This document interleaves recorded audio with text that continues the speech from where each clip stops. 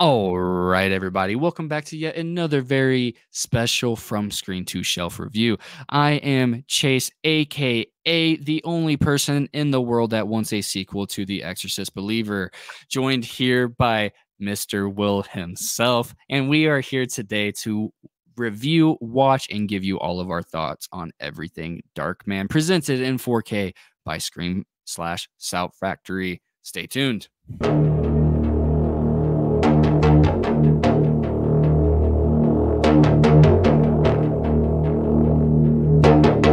All right, let's do this. Who is Darkman? Man. Who is he? Well, I would like to think he's my dad. You're the son of Darkman. Son of Darkman. Son of Darkman. Yep. The son of Liam Neeson. Damn, I'd be a badass. Imagine. You'd be calling people up and letting them know that you have a very particular set of skills. And acting is not one of them. I may be a son, but they aren't genetic. Those are skills. He's actually really good in the movie we're going to talk about today. Yep. Which is Darkman. Chase, let's just open this up. I don't know if you want to open up with this. I have not an interesting story, but Darkman to me, I know this is probably one of your favorite. It's probably one of your favorite Sam Raimi movies, but I think it's probably one of your favorite movies of that time period. Yeah, I really like it. And it's surprising my story with it. I didn't watch this too long ago. I want to say in relative 3 years ago, maybe 2 years ago, the 3-pack Lionsgate, I'm pretty sure it's Lionsgate. The 3-pack Lionsgate Blu-ray that comes with 1, 2, and 3 went down to like $10. And I was like, this one will never get one. And I never watched it. Damn. And so I bought it and I had a good blast with all 3 of them. Second one not being my most preferred. Third one's really solid. Not up to the standard of the first one, just in every level. But I was just really surprised. You know, it took that comic book superhero approach that you eventually get out of Spider-Man 1, 2, and 3. You know, it's very prevalent. Kind of like I'll talk about that later as we go through the transfer. But you can definitely see some influences there. And there's even parts of it, like towards the last fight, that kind of remind me of Dark Knight a little bit. You know what I mean? Like, the one Darkman and Durant reminds me of the Joker and Batman in the construction building, or like the weathered building. Yeah, that's an interesting comparison. Actually, I see those similarities. It's interesting you brought that up. Yeah, and it actually didn't really like jive with me until this watch. I was like, this actually does kind of look familiar. And so, but overall, it's just, it's different, you know, it's not based off of anything. It's just a comic book presented superhero movie. Right. But the thing is it's kind of Punisher-esque, where it's like, you feel bad for the guy, but also at the same time, it's like, he kind of, they don't give you this guy is super, super, super good type of approach. Right. It gives you this very, very, very bleak look into an everyman's every day. And what can happen when your life changes very subtly by putting your nose in the wrong business. And then whenever you're at the forefront of very powerful people. And then, you know, I think the way that he handles it, you know, just from the simple design, from the simple set pieces to his lair, it's just very good. To the transition parts or even the parts where his mind is spazzing. That's some of my favorite parts of the movie, you know, some of the more practical effects. Overall, this really is one of my favorite movies from that time period. It's got Sam Raimi's fingerprints all over it. It is very obvious this is a Sam Raimi movie. You know, you got Ted. You know, you see Ted in the movie, Sam's attached somewhere. So, great time with that. Which, I want to hear your personal connection before we dissect the 4K, because you said you've got a pretty special story too. Well, yeah, I had seen this when I was very young, and you know, I've talked to you and Gabe before about you know, being raised on horror from an early age. You know, my dad showed me a lot of those movies, but it's interesting when I look back at Sam Raimi's filmography and how I was introduced to his films, because the Evil Dead films came a bit later. You know, those were one of the few horror movies, like those along with The Exorcist. I didn't see those when I was younger. You know, I didn't see those films until I was a little older for obvious reasons. That we won't necessarily get into today. But Darkman was the first Sam Raimi film I had seen, I think, other than Army of Darkness. Okay. Army of You saw Darkness, I Army of might have Darkness seen first. first. Yeah, I Okay. might have seen Army of Darkness first, and then I saw Darkman, but it's interesting because Darkman I fell in love with as a kid because and you were talking about how it was, kind of a precursor for the Spider-Man films. I mean, this is in my opinion, Sam Raimi was kinda laying the groundwork for the films that he would go on to do later in his career, the Spider-Man films, and more recently, Doctor Strange, if we're talking about strictly superhero movies or movies within that genre. But I think Darkman, for me, it was just big as a kid. I remember watching this movie, like, with my brother. I think we had seen the sequel at some point a couple years later, Darkman 2, Mhm. which because this film was 1990, and I think the Yeah. second one didn't come out until, gosh, it was probably, like, 4 or 5 years later from what I remember, Yeah. in terms of, like, release time, but, yeah, we had probably seen it somewhere. I wanna say I had seen the first one probably in the late '90s, by the time I was old enough, and yeah, I fell in love with it, dude. I love the story. I mean, I love that this is kind of it's so interesting because it, it's ahead of its time in the aspect that it was a superhero movie, but with an anti-hero. Like you mentioned Punisher. Like I loop Darkman in with the, I guess we can say, the darker kind of heroes of like the Yeah. Marvel comic universe, like Ghost Mhm. Rider, Punisher, Blade. Like Darkman kind of fits in with those characters. He's right in their wheelhouse, so to speak, Mhm. in terms of backstory, just in terms of the story, just being a lot more bleaker, a lot darker. Yeah. Just overall, just dealing with heavier subject matter, right? Yeah. So that immediately stood out to me. Even when I was younger, I kind of resonated with that, and I talked to you guys about this with on our superhero episode when we talked about the Marvel films. I've always gravitated towards the, I guess we can say, not necessarily more grounded, because that's not necessarily the word, because I don't want to say that the other heroes aren't necessarily grounded, but I just like stories that revolve around darker subject matter. Punisher, Yeah. Ghost Rider, Blade. I was just attracted to those kinds of characters, and I think that's why I also fell in love with Darkman as a kid. Yeah.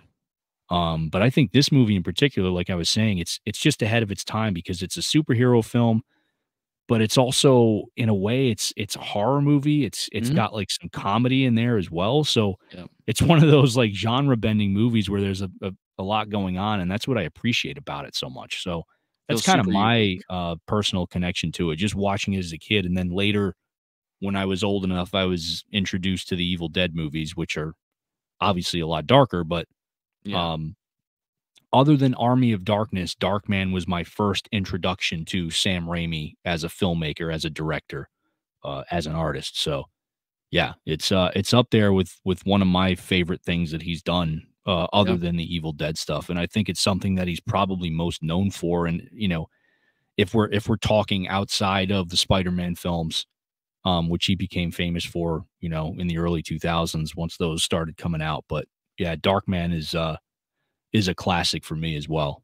So I'm curious, man. You've seen 2 and 3, I'm assuming. I haven't seen 3, I've seen 2. I mean, Did you 2 I like it? remember liking, but yeah, Yeah. I don't remember seeing 3. It's possible I may have seen it at some point. My memory, I don't remember Yeah. anything about 3 if I have seen it. It's Yeah. like incredibly bleak for me. I know it exists. That's as much as I know about it. So I don't know. Have you seen 3? Yeah. Yeah, because I bought that I watched all Oh, 3 you said originally you in had one the day. set, so Yeah. you ended up watching all Yeah. 3 of them, I assume. Okay. Yeah, it's just got the coolest, like, subtitle for it or subtext. It's like, "Die, Dark Man, die." It's just so cool. Oh, yeah, yeah. It's so aggressive off the Yeah, cover. So, yeah.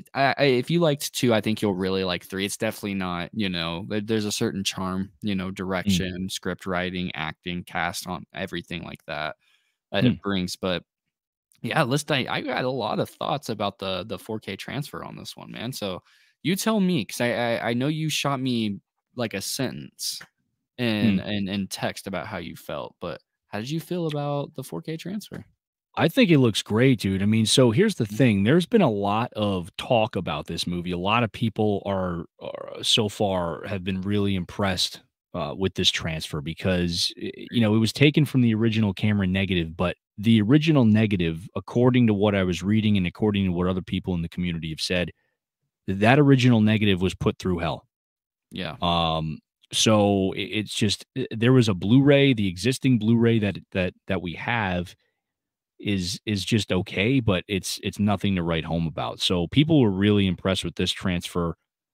We had the supervision of Sam Raimi, as well as Bill Pope. So again, you've heard the phrase before. Well, this is the best this movie's ever looked, but I mean, yet it's another one of those situations. Yep. Agreed. Um,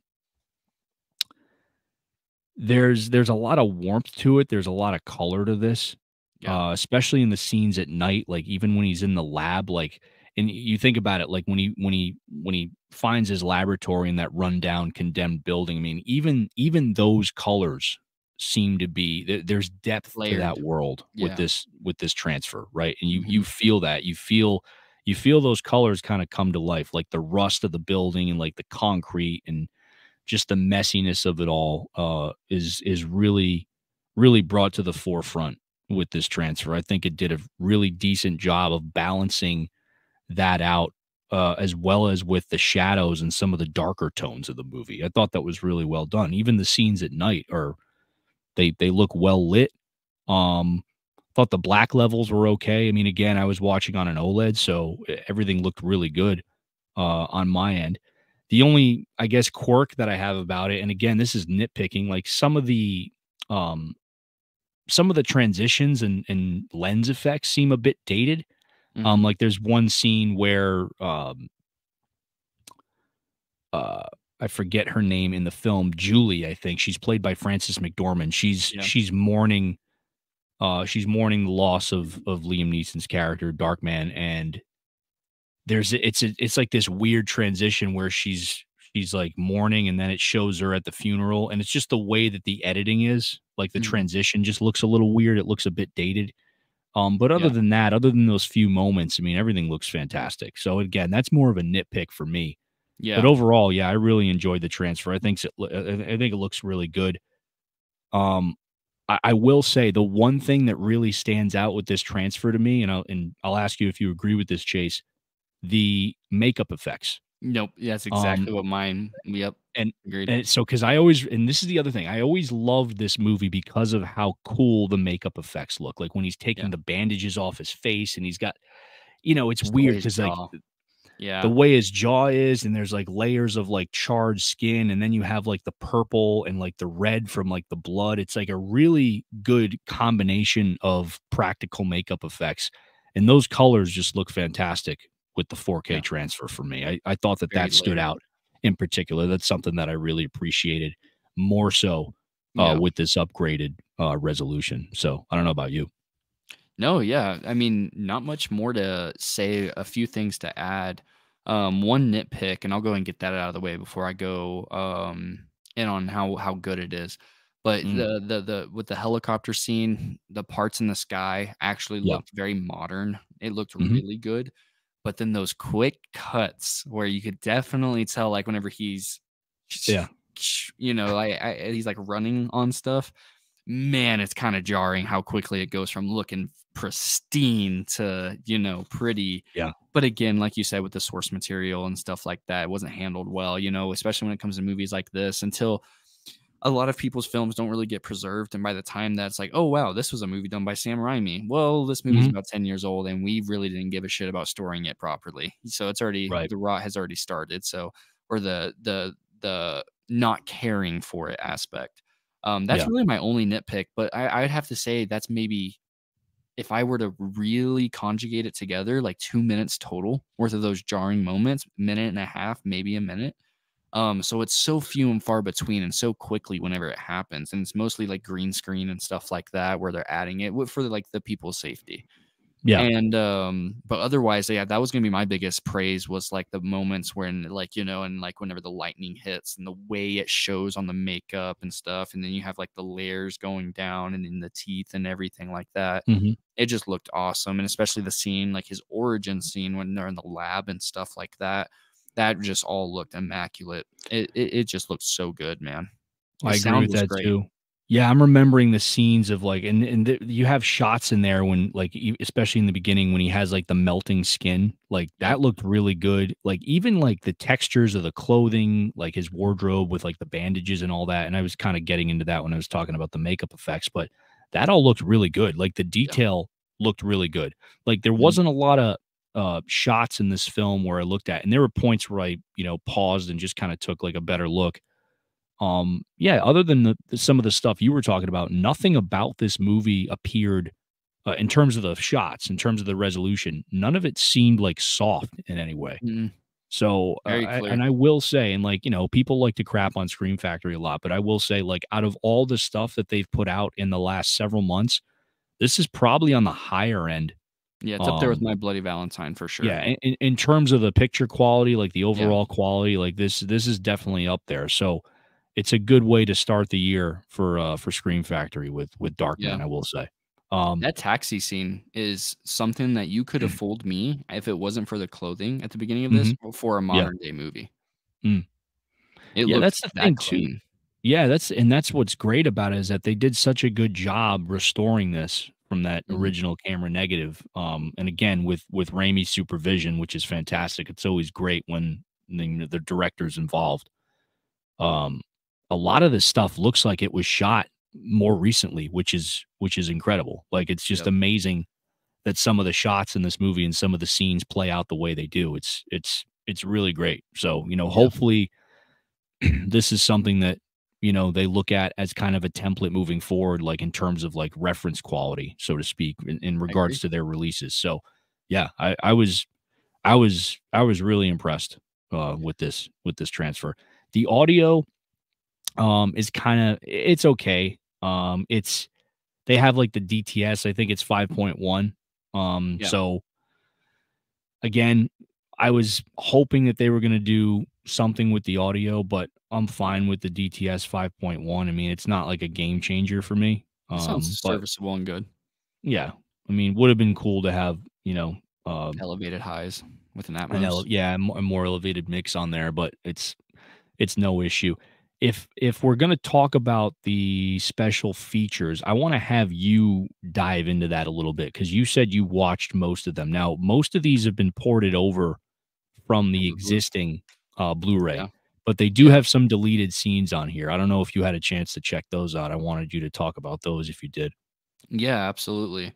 So I kind of want to put this up there that like Scream Factory, I guess must be listening to people because I mean I've said it. We all know. I don't got to go into too much, but I used to buy all of them. I stopped around this time last year buying all Scream slash Shout Factory releases because I wasn't happy with the special features and the Yep. overall package. My Bloody Valentine, Pumpkinhead, and the Blob, and now this is kinda getting them back up there from, like, the Halloween collections where they were putting out some effort out there doing this. I mean, I'm not trying to say they don't put effort, but once I break this down, because I have most of the runtime memorized, the newest thing on this is it has dude, I don't know if you knew this. Those deleted scenes that you and I think we were texting about, or maybe we were talking about it on just some time we were just talking, but it's 37 minutes of Mm, deleted scenes. yeah. 37. That's insane. Yeah, And that's that wild. wasn't on the Blu-ray, that's not on the Lionsgate, that's new to No? this right here. So Yes. that's really cool. Checked it out. I'll be honest with you, to each their own, please form your own opinion. Were they that cool? No, I'm here to be honest. It's a lot of dialogue, and there was a reason why it was cut. Mm, Most of it was from the forefront, yeah. before his origin, so it's almost 20 minutes of that, and had that been in the movie, it would have been one of the slowest movies ever, man. And then there's other some like there's a really cool transition scene where he's like, one of those spastic episodes. Mm, And I think they should have kept that because it was like 30 seconds of the deleted scenes. But shout out that. yeah. Again, original 4K transfer from the original negative. Like you said, supervised and approved by Sam Raimi and Bill Pope. Audio commentary by Josh Rubin. Another one with Bill Pope. Dissecting Darkman interview with actor Liam Neeson. That was pretty good. I did watch that. That one runs about 7.5 minutes. Mhm. Interview with actor Francis McDermott. Another one. That one's again about 7.5 minutes. The Name is Durant interview with actor Larry Drake. Again, 7.5 minutes. These are all newer ones for this. Yeah. The Face of Revenge, interview with makeup designer Tony Gardner. That was cool. That was really cool to get some insights into the makeup. Hmm. Which one is this? Interviews with actor Danny Hicks and Dan Bell. Dark Design, interview with production designer Randy Ser, and art director Philip Dagort. Vintage making of featurette, interviews with Sam Raimi, Liam Neeson, Frances McDermott, and more. When they say and Hmm. more, it's like one more. I don't know why they just, it doesn't save that much space not to put the other name out there, but I'm pretty sure it's from the guy that plays Durant. Hmm. Those are actually about 30, 35 minutes a piece. I watched Sam Raimi's and I watched Liam Neeson's, and that was really cool. Dude, Liam Neeson was the most geeked person in the world about this movie during that old school featurette, man. He was just Yeah. so happy, man. It's just so cool to see how happy he was. Theatrical trailer, I'm always going to say this, watch those. It's so cool to see how different movies are presented today versus then. It gives you a lot of insight. That was really cool. TV spots, again, really cool. Still galleries, posters, and production stills, behind the scenes, makeup effects, and storyboards. Yeah, most of that total is over 3.5 hours. Yeah, that's amazing. It's really good. And none of Yeah. it's on the 4K. I think the only one that is the audio commentary, but only Yeah, the one of them. 4K, I think it was one of the new audio commentaries, right, that they Yeah. threw on there from what I'm Yep. remembering. Yeah. So, Yeah, so you said you didn't get the chance to check it out. Do you want to show people our Steelbook real quick? yeah, you know what? We actually, it's funny. We usually show that first, Yeah, and we while we're we kind talking. of we just got right Yeah. into it. So, yeah, let's showcase the Steelbook here. So you got that's the front and back of it. Let me see if I Mhm. can. Love There's the the way that front there. gloss is. Yeah, this is a really nice Steelbook. I wish Scream Factory, and I've said this before, I wish they would do more Steelbooks. Yeah. They I used to be did known my for it. what's that? They used to be known for it with those like My Bloody Valentine, The Blobs, Motel Hell, They you know? did a lot more with their Blu-ray Steelbooks than they have so far with 4K, but I gotta say, I mean, this I'm really impressed with it. Can we just I don't know if you saw this. I don't know if it was you that joked with me about this, but look at that. I love that they I love that they have, like, the floating head there Yeah. on the disc. Yeah, that I looks got a kick cool. out of that. Yeah, there's a yeah, So, and shout out one of the special featurettes on there. I didn't know that you could shut down entire 9 city blocks for 4 weekends just for a helicopter hanging scene. hmm, That's wild, but they did that for the helicopter scene. And quick Walmart review, I am the first person I know that has ordered from Walmart. So, I know you were curious, well, I'll say it for about 20 seconds. They yeah. shipped it in cardboard. Oh, do you still Here's have the my packaging? Yeah, let's show everybody. They shipped it in cardboard. Interesting. And yeah, not a single dent. I mean, you could But it was imagine. yeah, it was packaged okay. Yeah. Yeah, it was packaged okay. You mean it wasn't in a box 3 times the size with no padding No, at all, just rattling around in there? No? no, Oh, that's nothing. interesting. Oh, I mean, funny. I was kind of like maybe bubble mailer would have been better, but no, it Yeah. worked. Front door delivery, really smooth. Got here in 3 days. Can't Mm, really complain. Not bad cool. at all. So, So, yeah, what would you give the like, I'm gonna have you score the movie itself, and then as far non as the 4K. release, we'll get in yeah, let's score we'll score the movie overall. What's your rating for the actual film? I'd give it a strong 8.59 for sure. Okay, Really cool. fun. Really fun. I mean, you don't even have to be a fan of superheroes just to enjoy a good vigilante story, Mm, you know? yeah.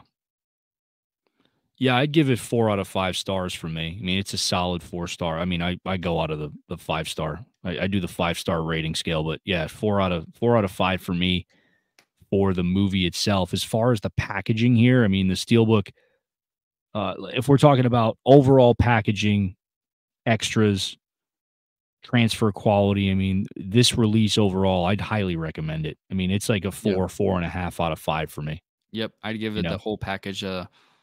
Yeah, I'd say, yeah, 9. It's a great package. It really Yeah, is. Whether you go steelbook standard, there's no difference. There's nothing different. I know yeah, sometimes people ask that. It all comes with the same stuff, but yeah, absolutely. The only thing I would say is I wish they'd get into the new embossing and debossing trend, yeah. and because I've been getting kinda spoiled with that, and this just as cool as I much like this, it would've Mm, given it just a little bit more life with that, but I like to grade things for what it is, not what it isn't, you know what I mm. mean? Yeah, I got you. So, and for what it is, it's really cool, but I think that just would've been really nice to get that embossing on there, but yeah, I hear you. yeah. Well, I think that's gonna do it. Do you have anything else to add before we close it up here? No, that's a wrap on Darkman and a strong recommendation. I'm looking forward, I don't think we got to release this strong. I think Scream Factory ended their year stronger than they started it out for the most part. They had some really good shout releases, but other than that, I'm super excited to see what they kind of bring us in the future. I'm excited to hopefully get Willy's Wonderland. I heard decent things about that. So, Hmm. yeah, I'm just stoked to see what they're gonna give us the rest of the year. We've got Chucky and Carrie. I'm the only person in the world excited for those, but that's another topic because I don't have to Yeah. worry about there being one hole over there on the wall for all those Child's Play movies I've got. Maybe we'll do another video where Gabe and I bust your balls about buying Carrie Ciao. 2019 on 4K. Maybe. We'll see. We'll see. For sure. Absolutely. Until But next that's time, gonna everybody. Yeah, that's going to do it, folks. Guys, if you like this video as well as the other content we put out on this channel, check that banner out down below. Like, subscribe, hit the notification bell. That way, when we post stuff like this, you guys can be notified. We appreciate you guys checking out the video. Thanks again, and we'll see you guys soon. Till next time, everybody.